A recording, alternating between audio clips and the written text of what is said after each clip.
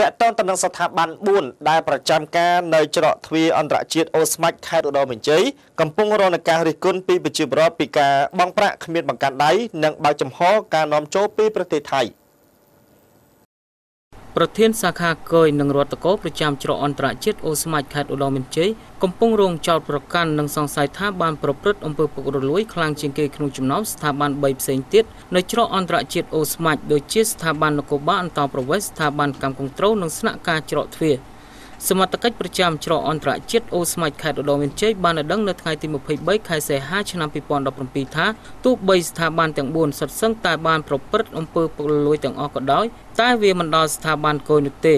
ហើយមុខជំនួញដែលពុករលួយខ្លាំងជាងគេនោះគឺការបើកចំហឲ្យមានការនាំចូលមាន់ពីប្រទេសថៃផ្ទុយនឹងច្បាប់ដោយមានការនាំចូលក្នុងមួយថ្ងៃមិនក្រោមពី10តោននោះឡើយដោយមានរថយន្តជាង20គ្រឿងចាំជញ្ជូនមកពីប្រទេសថៃដោយខុសច្បាប់អនុញ្ញាតនាំចូលមាន់ចិញ្ចឹមបែបធម្មជាតិក្នុងមួយខែតែ10តោនតែប៉ុណ្ណោះប្រពន្ធបានបង្ហើបបន្តថាលោកគួនសុភាពប្រធានសាខាគយនឹងរដ្ឋកោប្រចាំច្រកអន្តរជាតិអូស្មាច់មិនត្រឹមតែប្រមូលប្រាក់ពុករលួយតែមួយមុខនោះទេគឺបានប្រមូលប្រាក់ពីអ្នកដឹកទំនិញផ្សេងជាច្រើនទៀតដែលគេបានបង់ប្រាក់គ្មានបង្កាន់ដៃពន្ធចូលរដ្ឋ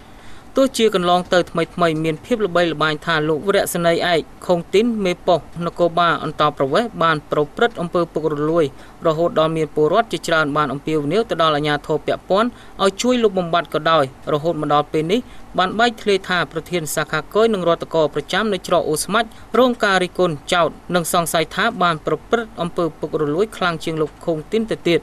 ក្នុងនោះស្ថាប័នកម្មគងត្រូលជាស្ថាប័នពិនិត្យគុណភាពអនាម័យនិងស្ថាប័នស្នាក់ការដែលជារបស់សាលាខេត្តដាក់ការមើលខុសត្រូវនៅច្រកចេញចូលទាំងមូលក៏ពុករលួយមិនចាញ់ស្ថាប័នគយប៉ុន្មានដែរ